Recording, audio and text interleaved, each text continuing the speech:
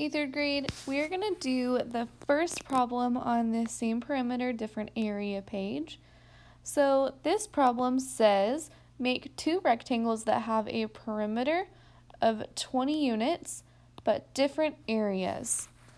So first thing that I'm going to do is determine two even numbers that add up to make 20 units, because that's how we determine perimeter, as we add up the sides of a rectangle.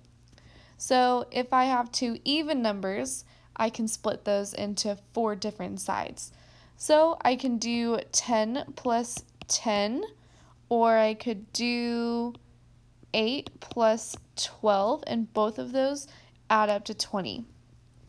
For 10 plus 10, we're going to end up with a 5 plus 5 and a 5 plus 5. So this is going to be a square, which is still a rectangle. And it's a 5 by 5. And then over here we're going to have a 4 plus 4 and a 6 plus 6. So this is a true rectangle that also adds up to 20. So for the area, we're going to do 5 times 5.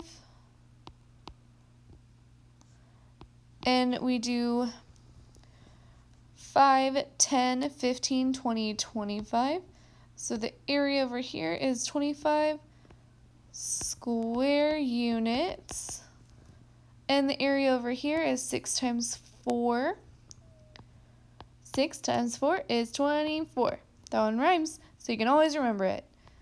So our area over here is 24 square units. So each of these shapes has a perimeter of 20 units, but they have different areas. So this fits the rules, and we can move on.